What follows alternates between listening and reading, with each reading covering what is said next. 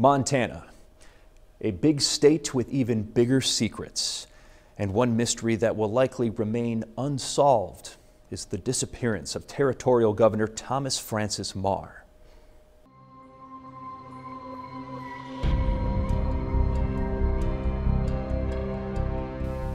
An Irish-born revolutionary, Meagher escaped British imprisonment in Tasmania to become an American Civil War general, popular public speaker, and interim governor and secretary for the then Montana Territory.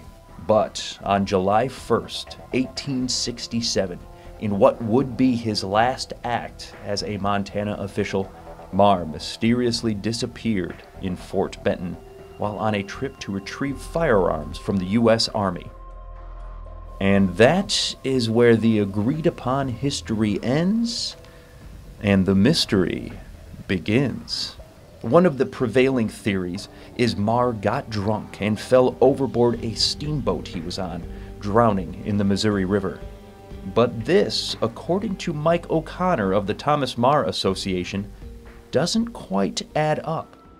That's dispelled because he had dysentery. He wasn't drinking that day. Another theory is Meagher, who had no lack of rivals, was murdered by a Montana senator. Wilbur Sanders just happened to be in Fort Benton that day. And Wilbur Sanders is Meagher's arch enemy. Did not like each other at all.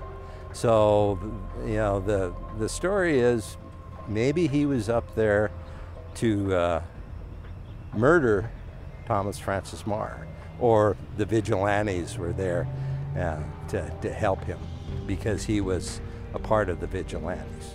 This murder story has some evidence to it, according to O'Connor, because of what Meagher thought the soon-to-be treasure state could become. He wanted a representative form of government for the immigrants and the miners.